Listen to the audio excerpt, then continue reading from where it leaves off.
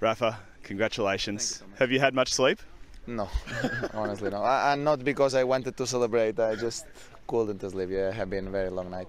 What's it like to have the Australian Open trophy back in your hands? Well, it's just amazing. No, I really can't describe much the feelings because have been probably the most unexpected title of my tennis career, and the way that it happened have been even more unique. No, so I can't thank enough everybody here in Australia. The support have been huge, and I really enjoy it a lot. Before last night you won 20, now 21. I mean, is this one of the more special of your career?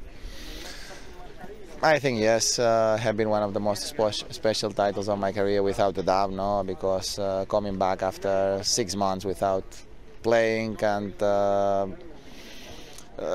without knowing if my foot can hold a professional match at all and be able to compete that way for the last 3 weeks is just, yeah, just something completely unexpected and a big surprise for me, you know, and yeah, I enjoy it. I feel very lucky, and I can't thank enough everybody. Daniel's a very tough opponent, and it was a tough match, right?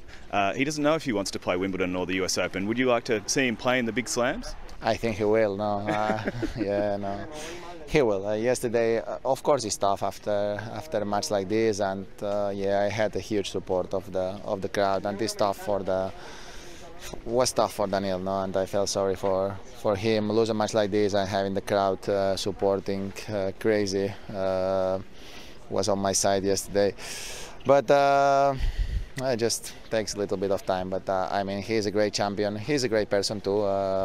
We know each other well in the locker room, and he's a very nice guy. And I really believe and hope that he will have this amazing feeling in the future, no, because he's gonna be a great champion, and the people gonna understand how good he is, and gonna understand a little bit better his personality, and I am sure that he's gonna have the crowd supporting him soon. We'll see you back next year, yeah?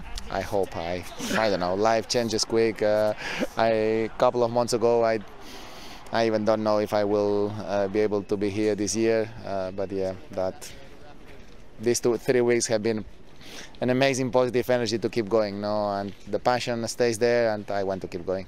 Well done on behalf of Australia. Thank you very much. Thank you.